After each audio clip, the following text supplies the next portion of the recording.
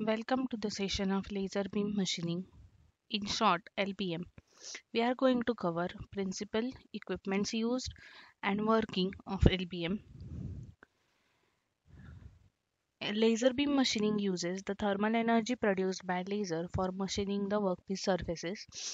Laser in its full form is known as light amplification by stimulated emission of radiation. Let's see this in details. Our universe is made up by the small particles known as atoms. In its surrounding, they have electrons at different energy level known as orbits.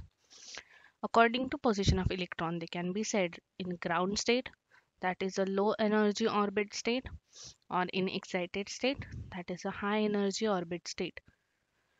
When atom is exposed to light, this ground state electron absorb photon that are light particles and jump to excited state. But this excited state is quite unstable versus the ground state which is considered as stable. So excited electron loses the photon and go back to the ground state. This is really a simplified view of actually what happens, but it reflects the core idea. We have seen atoms releasing energy as photon all the time. For example, our old TV screen is a phosphor atoms emitting photons of different wavelength by high-speed electrons. Even fluorescent light gas lantern incandescent bulb does the same. The photon emitted has specific wavelength that depends upon the state of electron's energy at the time of release. Two identical atoms with the electrons in the same state will release the photon of same wavelength. So what happens when an already excited electron is bombarded with a photon?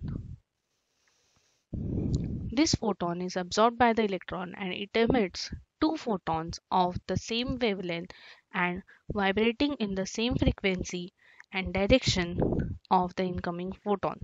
This is known as stimulated emission.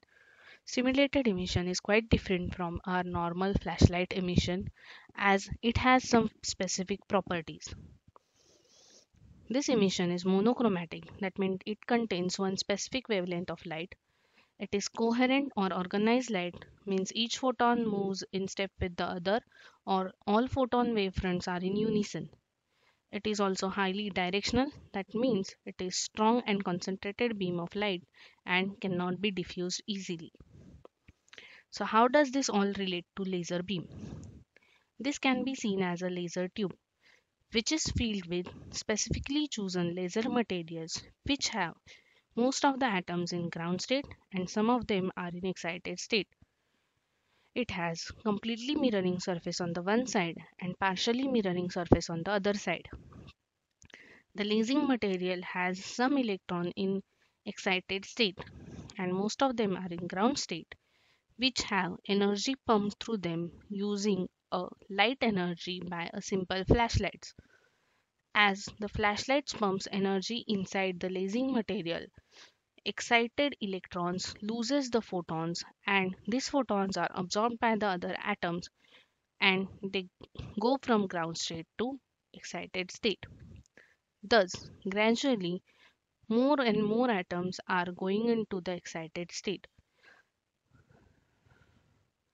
This gives rise to the phenomenon known as population inversion, which means there are more electrons in the excited state than the ground state. When population inversion is achieved, the spontaneous decay of electrons from the excited state causes a chain reaction. The photons emitted hit the other atom to cause more and more photons to emit. Photons in the direction of mirrored surface go to the completely mirrored surface and reflected back to emit more photons.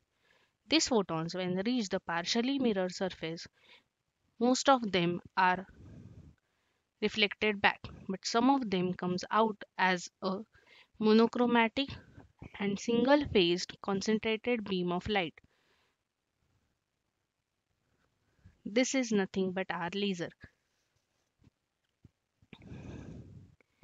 This laser light is of high frequency and monochromatic in nature. So when it is focused on a one single point, it can generate high heat which can be used to evaporate or machine metals and other materials.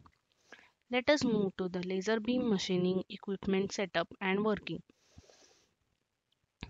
This is how a standard setup of laser beam machining look like. There is a workpiece, then the lens for concentrating the laser beam at a one single point, then the laser tube which we have just learned. It is fitted with partially reflecting mirror surface on the other one side and completely reflecting mirror surface on the other side. These laser materials can be of different type. One is ruby rod, which is aluminum oxide with addition of chromium, or carbon dioxide field laser tube, or Nd:YAG, which is neodymium doped yttrium aluminum garnet. Then laser tube is fitted with the flash lamp for pumping of energy in the lasing material on either side. These flash lamps are operated by the power supply.